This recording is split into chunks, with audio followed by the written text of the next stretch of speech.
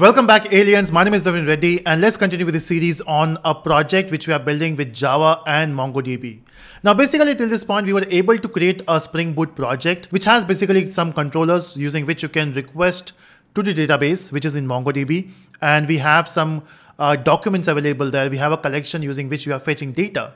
And then we were able to fetch data. We were able to submit a new post, right? We are basically working with a job post application here. And then in the previous video, we have also seen how do we create a search index? How do we create a pipeline? And then we were able to filter data, right? So basically we were able to search, we were able to sort data, we were able to limit. If you have not seen those videos first, I would recommend you to watch the first two videos to get proper understanding what we are doing. If you have already seen that, let's continue.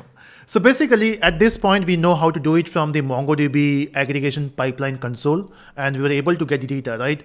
But now I want to achieve that with the help of Java. So how do I fetch data from Java application, whatever we have done here? And I think that will be tricky, right? We have to write multiple lines of code, multiple files to filter out and all those stuff. Let's see how complex that would be. Apart from that, we'll also connect our application with the React project. Remember, we have the React project which was not working because we stopped the earlier project which was working, and then we are building the Java project from scratch. So we'll also connect those two applications. Let's see how. So basically the pipeline is ready here, right? So this is what you got. But now what I want is I want to do the same thing from Java. So maybe as a Java developer, when you, maybe we can create an API where you can search for a particular term and it should do those processing here.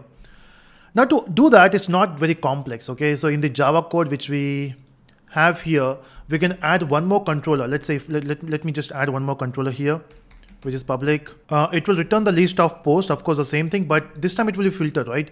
So the difference between, in fact, let me just write it next to or just below the get mapping, this one. So this should be similar, right? Or maybe I can say search to make it simple. So we are searching for something, right? So it should also return some data. So I can say return repo.findAll. As of now, let me just go with findAll. And the request for this would be get mapping. And I want the request type should be, it should be for posts. The only difference is in the post, I will also specify the text which I want to search. Example, let's say I'm searching for Java. So it should be Java. But then I want to make it dynamic. So I can say text, whatever user is entering. So if a user says Java, this will be replaced by Java. If a user says blockchain or maybe Mumbai, so whatever text a user want to search, this will get replaced. But how will I accept that in a variable? So in that case, we have one more annotation which is called path variable. And I can say string text. So whatever data is coming here, example, the URL is, let's say, posts/Java. Now this text will be replaced by Java, and that's what you will get here. Okay, as of now, we are just doing find all just to see if this works and whatever text you are passing here. And how do I verify that? Let me just run this code. I mean, restart the server. And okay, everything is working. There's no error. Let me just go back to my browser and Swagger the UI. Let's refresh controller. You can see we have 3 now. So initially we had only 2. This time we also have a text search. If I click on that, it will ask you for a text. Oh, we have not. Okay, try it out. It will ask for the text. Let's say if I say Java, and if I, let me be very specific, which is Mumbai, because we only have 1 or 2 with Mumbai post. But if I execute, you can see we have received multiple, not just 2, if I'm not wrong. You can see we have received multiples. Filtering is not happening. Okay, we have to do something for that, right? Now, why it is not working is because it's very simple. We are saying find all. We should not be saying find all. We have to be very specific. Can I say search by text? I mean, whatever text I'm getting here, it should search by text, or maybe I can say find by text. So I can say find by text. But you can see it is giving you error because there is no method which says find by text. That's tricky. So what I can do is, instead of touching our post repository, which is very specific. So post repository is extending Mongo repository here, which provides you basic operation, fetching data, posting, and all those basic features, right? CRUD operations, create, read, update, and delete. If you want to do something else, you want to search based on your own condition, that's where we have to implement it. That's where we have to do some customization. So what I can do is I can just create one more. Okay, this should be a part of something else. This should be a part of a repository package. So I can say this is repository, and I want to move this post repository here. And in the same repository, I want to create one more class now, or interface actually, which is, let's say for search post, or maybe I can say search repository. I'm just finding a good word for it. So I can say search repository, that's it. Now in this, what I want is I don't want to use any MongoDB already present methods. I want to create my own. So can I create a method? In fact, it's an interface, so I can declare it here. So I can say find by text, which will accept a string. I can say string text, right? And it should return the list of posts. So basically I'm creating a new interface, but then the only thing is this thing is not present in the Spring data or MongoDB features. We have to implement it by ourselves. Okay, for that what I will do is I will create a class which basically implements this. I can say search repository implementation, and this particular class should implement our search repository. As I mentioned, we have to implement this code by ourselves, right? Okay, it says we have to implement a method, which is this find by text. So basically we have to return a list, right? So what I will do is, as of now, let's keep it empty. So I can say list of post, and I will also make this as a final variable, because it's good to have a final variable when you know that it will not be changed. Okay, so I will name this as posts itself equal to, it's an array list. So I can say array list. Okay, that's it. So we have created this array list here, and we have to import the package. Is it done? Am I missing something here? Oh, I'm missing a new keyword. My bad. Okay, so you can see we got the list here, and the same list I will return. Of course, at this point, it will return an empty list, right? And I just want to verify if it is doing that. So I will restart the server. At least it should return an empty list. It should not be giving all the data. Okay, it's not working. Oh, I forgot to one more thing. This is a new class which we have created, right? And I want my thing to read this. So I can say it should be component. Yeah, one more thing. In fact, in the post controller, we still have an error. We don't want to say repo, right? Repos don't have find by text. Where do we have find by text? It is there in the search repository. So apart from the post repository, I need to create one more, which is search repository. And I can call this as srepo, which is for search. I'm very bad with names, so let's go for srepo. And here we'll say this is auto-wired. So basically now we have two different repositories, one which is getting the features from Spring data, and second is from what we have created. And instead of creating this as repo.findText, we have search repo.findText. It is asking me for the text as well. Let's enter that.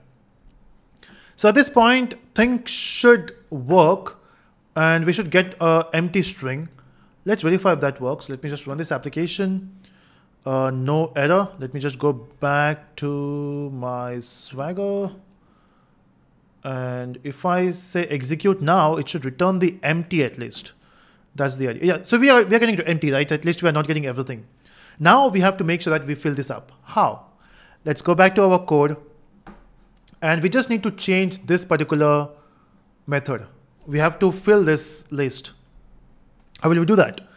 It's quite simple actually. If I go back, in fact, I don't know the code, right? So what I can do is I can just go back to my cloud and see the beauty here. You can see in the aggregation, when we do all this pipeline here, when we created this pipeline here, there's an option of export to language. Let's see what happens. If I click on this, this is the pipeline which we have, okay, for MongoDB. But if you want a language specific code, this is for Python. What if you want to do that for Java? This is a code, that's it. Just copy this code and it will work. Oh, not exactly. We have to do something extra as well. So we need to import, you can see we have two checkboxes here. Let's click on this, you will get the entire stuff. So the first thing we need is this import libraries, and copy and paste. And if I go back here, paste, I need to import all this.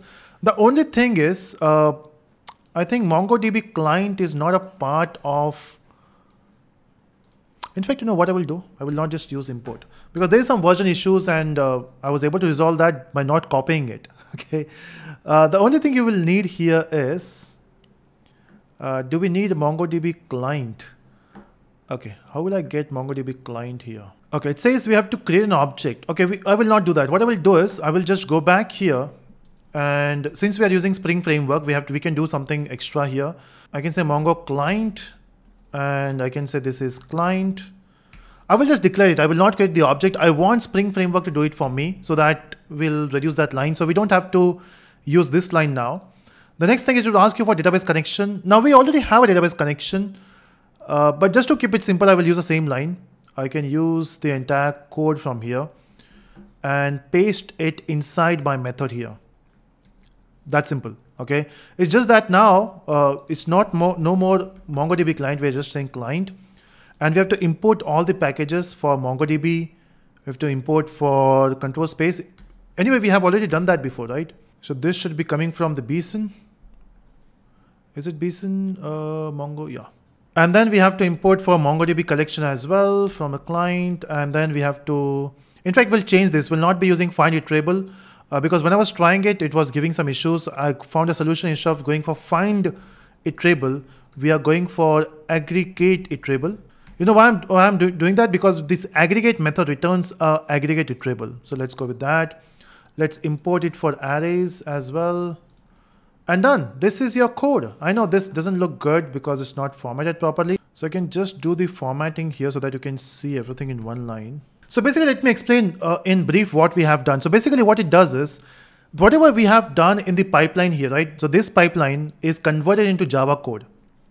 So basically it is using a document search. You can see we are doing a search here. Search is happening based on a text. So we can also replace that with a wildcard. And then it is asked for the query. What is your query? We have specified the query is Java. Of course, this should be changed. This should not be Java here. We'll replace that later. And then it also asks you for where exactly you want to search. You have to specify the path. So I want to search this in text, technologies, description, profile. I also want to specify, I want to sort. But based on what? I want to sort based on the experience, and one is ascending order. And then we have to limit by 5. I only want to see the 5 post. But then I don't want Java here. What I want is I want text. So whatever text I'm receiving from here, that will be the search term. Okay, this works. But then if you see we only got data in result, I want this data not in result. I want data in a post. How will you do that? So maybe we have to iterate. We have to search one by one post and put that into post. How will you do that? Okay, so how do you get data from result? Oh, there's one more thing missing here. The database name is TELUSKO. You can also get this from the application.properties. You can just see we already have a database name here, so you can fetch data from there. You can fetch this value. But just to keep it simple, since we got code from the website itself, we'll use that. And here we need to make sure that we have, we are fetching one by one. So what I can do is I can use a result here, and result is iterable, right? So it says iterable. So we can iterate between the elements. And if I say dot, there is a method which is for each. So basically we'll iterate between each document. So I got a document here, and I will be using a lambda expression here, which is much better. So whatever document I receive for each iteration, I will add that in a post. As simple as that. So I can simply say post dot or posts dot add. Now the only thing is, I can simply add doc here, but that will not work because doc is a different format, post is a different format. This doc is basically a document format. The post here is basically a Java format. That will not work. So what we can do is we can basically use a converter here. So there's something called a Mongo converter. So if I go back here and if I say Mongo converter, and I can say converter, we just need to use this. And since I want the object of this, I can say auto-wired. Now using this converter, so I can say add, but I have to convert this before. So I have to say converter dot, there's a method called read, okay? And then in this, you have to pass 2 parameters. First is the class type you want to convert. So I want to convert this doc into post format. So post.class. And the second is a Beason source. Beason is basically document. The document itself is doc. So whatever doc you're receiving, we are passing that here. And this converter will convert that doc into post, and it will add into the collection or the list. And we are returning it. I think we are done with this. But the main question is, will this work? Let's try. So I will save this and I will go back to my Swagger. It's here. Oh, we have to restart the application as well. Restart. Okay, server is running. Go back here and hopefully this will work. Click. Oh, there's an error. We missed something. So basically we are passing Mumbai and Mumbai is not working in the post. So basically there's something wrong with the mapping which we have done. It's sending text here. That text goes here. So what is the exact error? Let me check this file. So we got a client and then we have specified database name as well. Oh, this is empty. We have to also specify the collection. The collection is job post. I missed that. Okay, no errors. Let's go back here and say execute. Oh, can you see that we got it? So we got only one entry, which is for Mumbai because we don't have more entries for Mumbai. Okay, let's try something else. Let's try with threads. There should be only one post or one job with which has threads involved. And you can see we got threads. So we are basically searching for text now. And if I search for, let's say, Java, execute, and you can see you will get multiple records. Now it's searching for Java in the technologies, it is searching for Java in the text. Now what is important is if you can search the experience, you can see the list. It starts with the experience 1, experience 2 because we have sorted. And in total, you will get only 5. You know why 5? Because we have mentioned the limit here. If you remove the limit, it will be coming with all the records. And if you don't mention sort, it will just print as it is added in the collection. It's that simple. Okay. At this point, the Swagger is working. Swagger is very happy. But remember when we have a React application, refresh, if I go home, and if I say get job now, it's not working. The data is not coming here. Okay, what is wrong? Why is not coming? If I see the console, let's see the console here. Let's see what it says. Console says there is an issue with okay, there's a block. There's a problem with the access control allow origin. Basically, we have to allow the origins because they're coming from different server, right? The request is coming from the localhost 3000. So what you can do is for that, it's very simple. You can just come here and on top of your REST controller, you can mention cross origin and you can also mention from where you're getting the request. So I can say origins. There's only one as of at this point, which is http://localhost 3000. That's the React application we have. And that's it. We are done with this. I hope this will work. Go back here, refresh. Oh, it's still not working. There's something missing. Oh, it still says blocked. Oh, do I have to apply? Okay, let me know the solution, the proper solution for this. What I will do time being is, oh, first of all, it is post. It should be all post. That's what we have mentioned in the React application. I can change that. Maybe you can change that in React application or you can change it here itself. Just to make it easy, I'm changing it here itself. All post. And then I will use cross origin everywhere in every method just to be safe. And now if I go back and refresh, oh, can you see that we got our data? Yay, things are working out. I don't need you anymore. Close. And you can see we got our entries. And let's see if that search happens. And if I search for Java, or let's search for threads, it should print only one. Yeah, it's working. Can you see that? So what we have done in the React is every time you type something, if the length is more than 2 characters, it will hit the request. So for every character, it is hitting the request, I guess. It is, no, it has to match with the words. So it is sending the request, and the moment it matches with the words, you can also implement wildcard and let me know how you do that in the comment section. If you are implemented wildcard and if it is working, record a video, upload that on YouTube and paste the link in the comments and I will approve it. Okay. I want to see your implementations, how you are doing it. So this is the threads and yeah, this is working. We can also try it for hire the talent. Let me just enter the job profile here, which is for, let's say, editor. Editor is already there, right? Let's say, maybe I want to search for, I want to hire a MongoDB developer and experience should be, let's say 3 years. I'll type something here. And the developer should also be familiar with Java, submit. Let's refresh. And you can see that we got MongoDB developer working out. Right, so this is how you build a project. So don't worry, I will just push this project in the GitHub. You will find that in the description for all 3 videos. And yeah, we have talked about everything. Everything is working fine. And let me know your experience in the comment section. And let me know if you want me to create more of such videos on projects. So that's it, everyone. Thank you so much for watching and do subscribe for the videos. Bye-bye.